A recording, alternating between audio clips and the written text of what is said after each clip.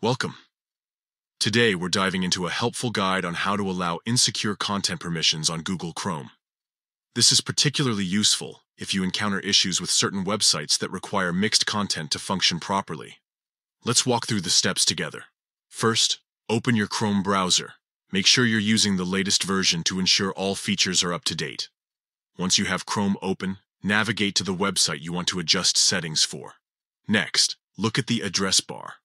Right next to the web address, you'll see a small icon that indicates site information. Click on this icon, which could be a lock or an info symbol, depending on the site's security status. After clicking the icon, a drop-down menu will appear. From here, select View Site Information. This action will take you to a new window displaying various details about the site's security settings.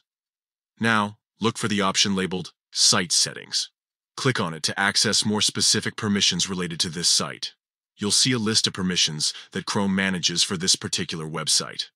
The next step is crucial. Find the setting for Insecure Content. This setting controls whether or not Chrome allows content that is not securely loaded over HTTPS. By default, this is usually set to Block. To change this, click on the drop-down menu next to Insecure Content and select Allow. This change lets the site load mixed content without restrictions. Once you've made this adjustment, simply close the Settings tab. Your changes will be saved automatically, and you should now be able to view all content on the site without any issues. Remember, while allowing insecure content can solve immediate problems, it's important to be cautious. Mixed content can expose you to security risks, such as data interception or malicious attacks. Always ensure that you trust the website before making these changes. And there you have it. You've successfully allowed insecure content permissions on Google Chrome. Enjoy your browsing experience.